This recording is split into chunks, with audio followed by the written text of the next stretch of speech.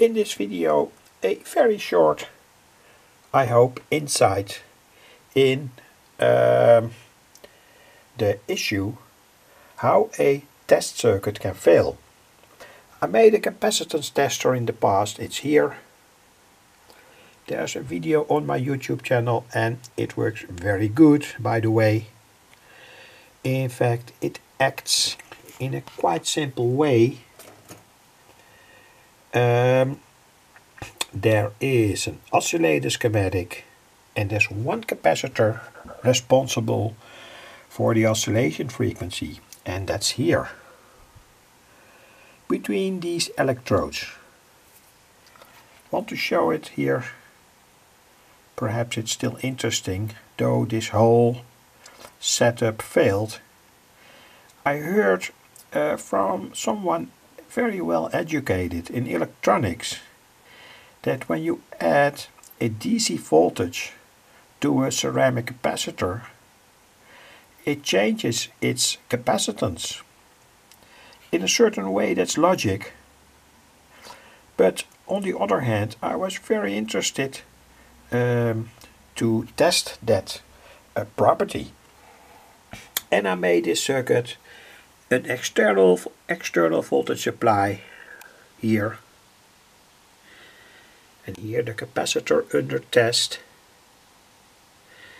and here a resistor via which I could add to that capacitor, ceramic or whatever, a certain voltage, DC voltage here, and then look on the counter and on the scope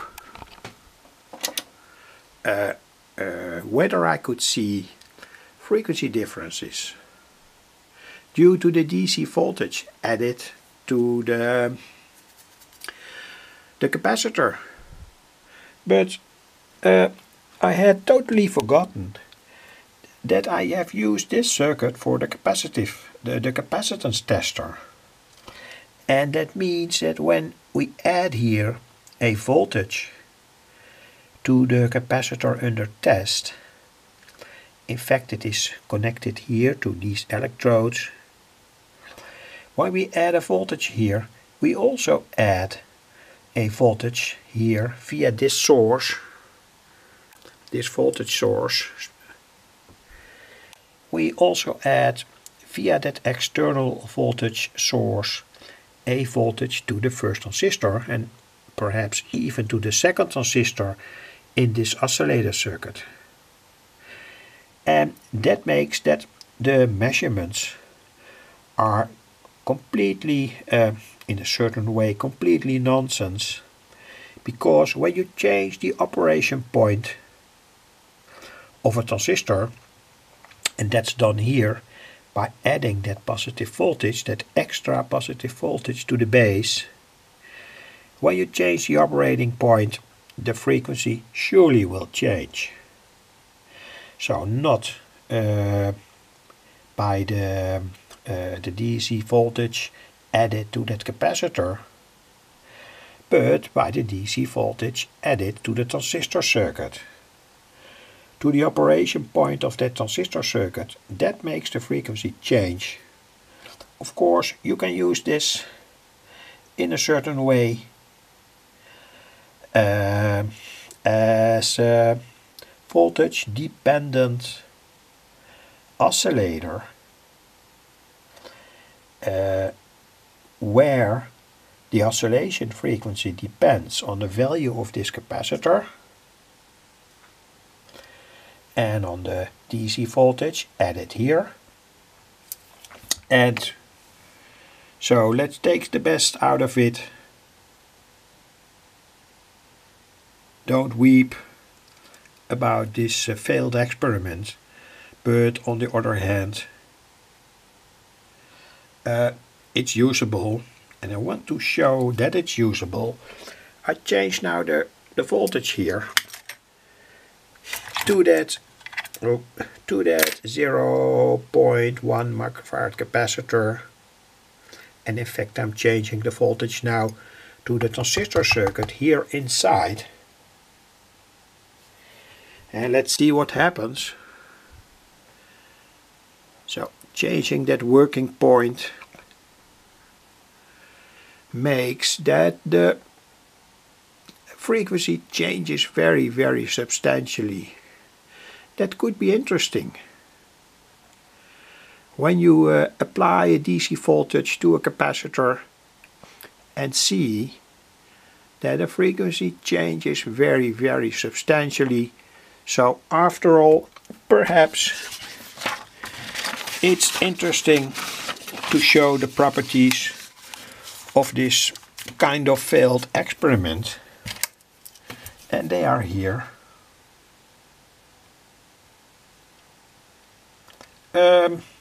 I found that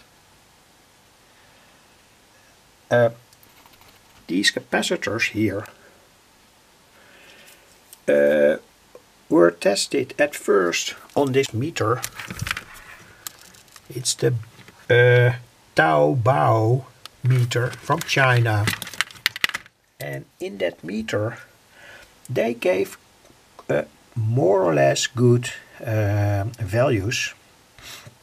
They showed, for instance, for this ceramic capacitor of 10 nanofarad,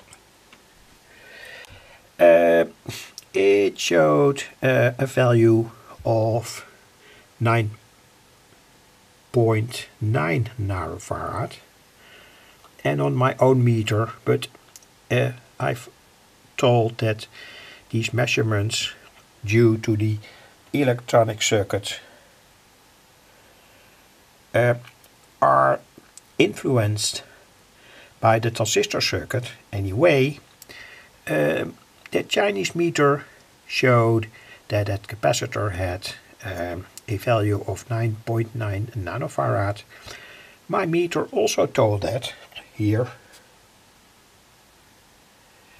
Of course, I had to find out the exact capacitance by means of a kind of interpolation, and that in a very coarse way.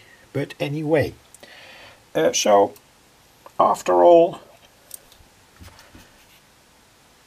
I'm going to do a new experiment with a good measurement setup, reliable, so not related to the operation point of a transistor circuit, but only on the pure capacitance.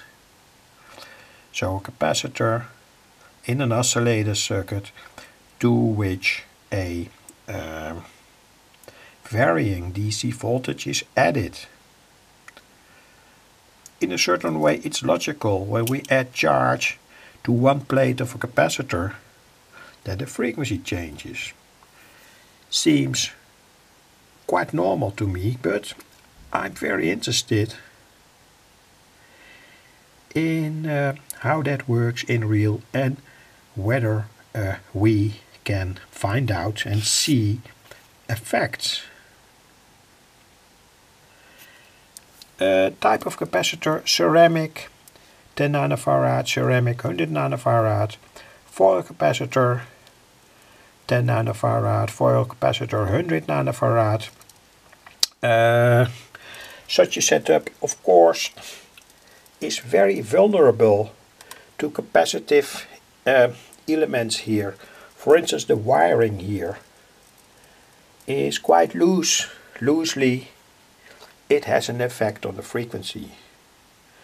That has everything to do with making a proper test setup. When you want to make a proper test setup, don't use this wiring, this type of wiring, because of its stray capacitance, or calculate the stray capacitance and the effect on your measuring circuit. That's also possible, and that's in general my approach, though I don't do so many calculations on stray capacitance.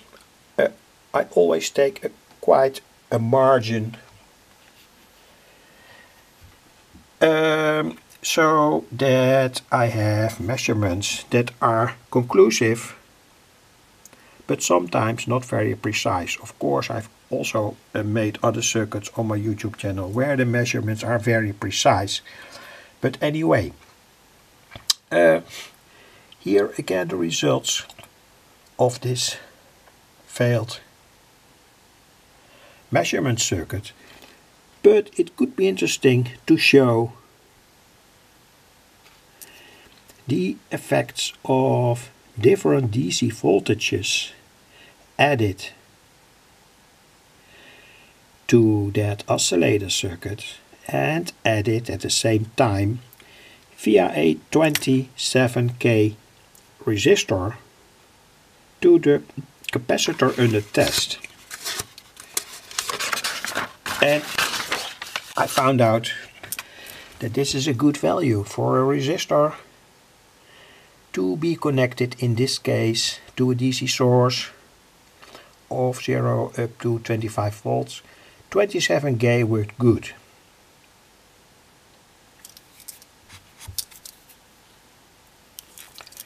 So, a failed circuit, and anyway, could be an interesting circuit. And that's why I publish it.